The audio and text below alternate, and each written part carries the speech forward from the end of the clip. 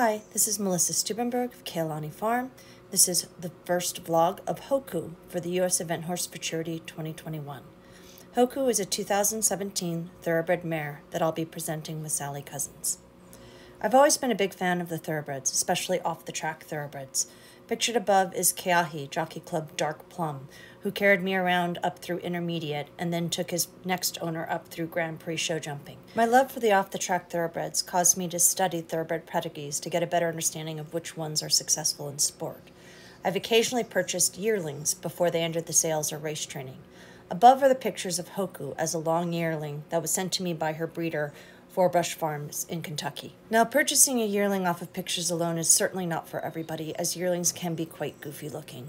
I had the benefit of knowing Hoku's full brother, American Ride, otherwise known as Harley. These are the pictures on which I purchased Harley as a 3-year-old when he just finished his racing career. Forbrush Farm had reached out to me when they were willing to sell Harley and asked if I was interested in purchasing him, and I was. Over the course of several years of work, Harley has matured into a gorgeous stamp of a horse. This is Harley at age 6 now.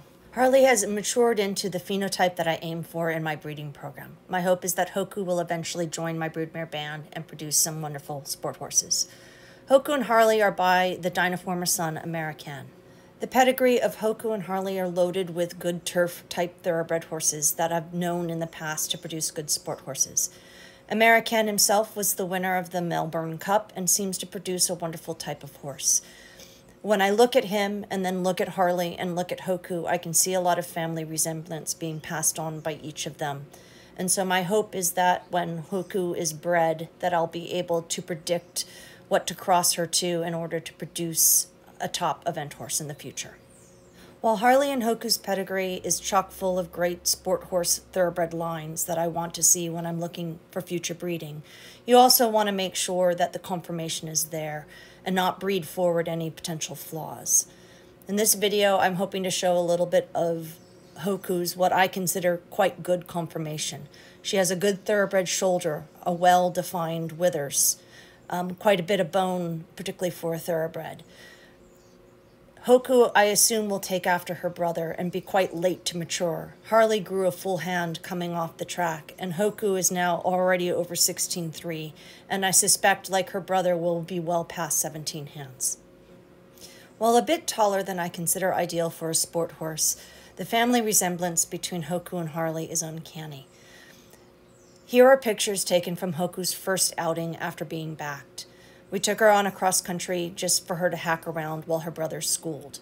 This is where they demonstrated to me the overwhelming family trait that I consider most important: good brains. Harley has them, Hoku has them in spades. If anything, she's braver and has a better mind than even her brother. This was her second outing in February, many months later, where we took her to a little dressage show. The warm-up was a little bit dicey, as it was snow and ice on the ground outside. This is an indoor she had never been to, and she'd never been to a show, and she lived up to her name and was an absolute star. At the end of the day, conformation is great, pedigree is important, but brains are the ultimate, most important factor in any sport horse. So Hoku, like her brother, has demonstrated to me that they have the brains that I want to produce a top sport horse. Without these brains, it doesn't matter their athletic ability or their conformation. They're going to be difficult to produce and to be internationally competitive. While both Hoku and Harley were originally bred to be racehorses, their race breeder was not breeding for what was going to be commercial. They were breeding for what they thought would produce a very good athlete, that while unfortunately didn't end up being as successful at the racetrack as they had hoped, both horses are of such type that I think they will be successful as event horses, where we're able to take a little bit more time in producing them and breeding them up to their full potential. My aim in entering Hoku in the Futurity, besides bringing along what I consider a very nice event prospect, is to show that good quality, well-bred thoroughbreds are still here in the US, and they may be obtainable. And if you're lucky enough to buy them as a yearling and bring them along, they'll be as competitive as any purpose-bred sport horse.